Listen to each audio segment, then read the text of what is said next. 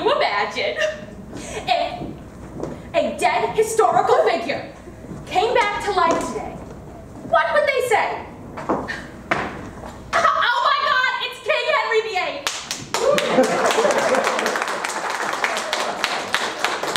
I have been informed of English history and literature since my death, and I must say I am mostly impressed. But there's one small issue, that being the English have ruined my precious language with their slang.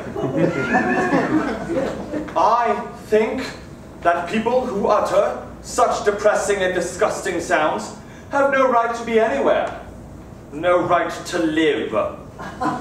Remember that you are a human being with a soul and the divine gift of articulate speech, that your native language is the language of Shakespeare and Milton and the Bible.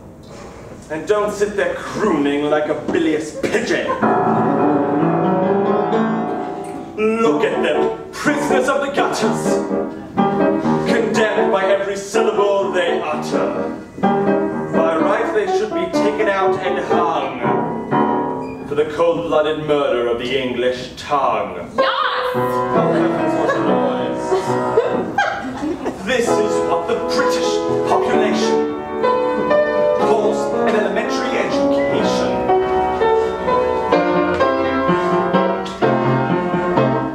Hear them down in Soho Square, dropping H's everywhere, speaking English any way they like. You, ma'am, did you go to school? What'd you take me for, a fool? No one taught you to take instead of take. And hear a Yorkshireman, or worse, hear a Cornishman converse. I'd rather hear a choir singing flat. Chickens cackling in the hay, just like this one. Cray, cray! I ask you, sir, what sort of word is that? It's yas and cray that keep her in her place, not her wretched clothes or dirty face. Why can't the English teach their children how to speak?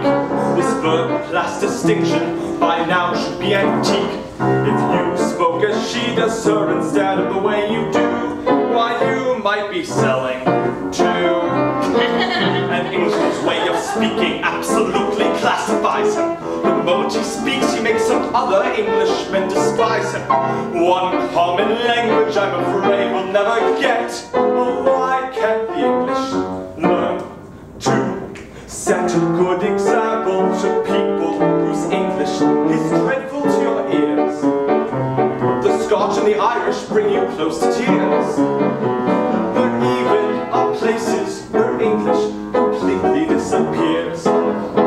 In America, you haven't used it for years. Why can't the English teach their children how to speak? Norwegians learn Norwegian, the Greeks are taught their Greek.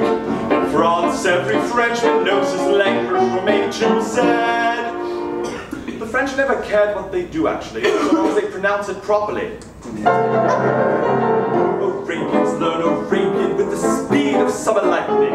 The Hebrews learn it backwards, which is absolutely frightening. When you use proper English, you're regarded as a freak. Oh, why can't the English